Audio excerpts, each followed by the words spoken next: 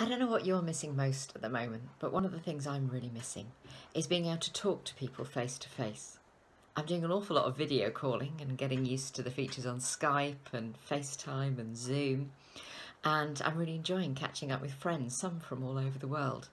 But when I press that end call button, I just can't help get the feeling that I'd really love to see that person face to face and talk like we used to. And when I'm out on my daily walks, one of the things I really like doing is seeing people I know and having a chat with them from across the road. It's so good to see somebody in 3D rather than just in 2D on the screen. I'm just really missing talking to people face to face, and that's how God made us to communicate. It's really tough, and I can only imagine how those feelings must be multiplied if you're currently living alone. In our morning prayer reading this morning, we read how the Lord would speak to Moses face to face as a man speaks to his friend. This gives us a wonderful picture of the intimacy that Moses enjoyed with God and that we too can enjoy with God. We can talk to God face to face as a man speaks to his friend. There's something very precious, particularly in these times.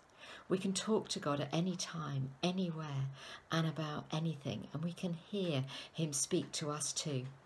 This friendship with God is something that can really sustain us when we're not able to communicate with people face to face as we would want to.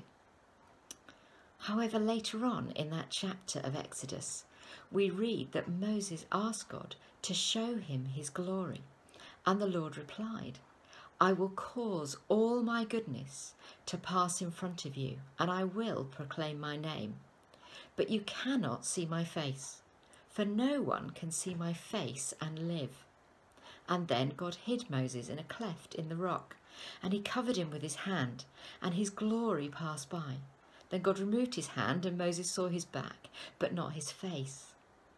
I think this contrast between those two references to God's face in this chapter is really interesting and really important for us to remember. God is our Father and our friend. He loves us and we can talk to him face to face.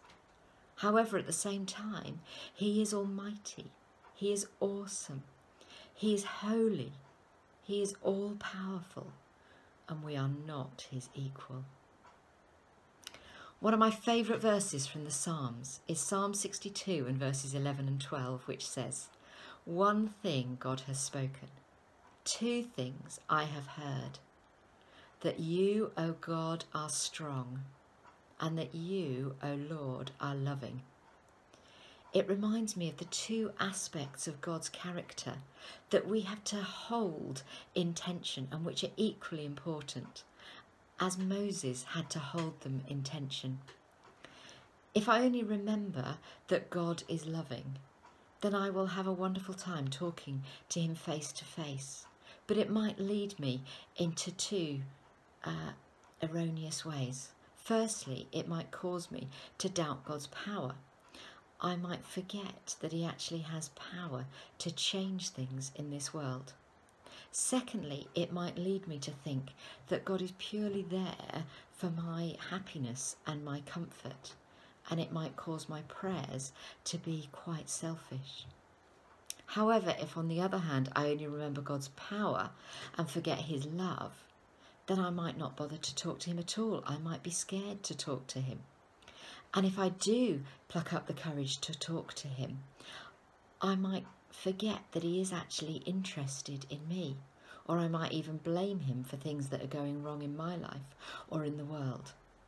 However, if we can hold these two aspects of God's character, his almighty power and his infinite love, in balance, just as Moses did, then we can enjoy talking to him face to face as to a friend, and at the same time know that he holds us, our situation, and whatever is going on in the world in his control.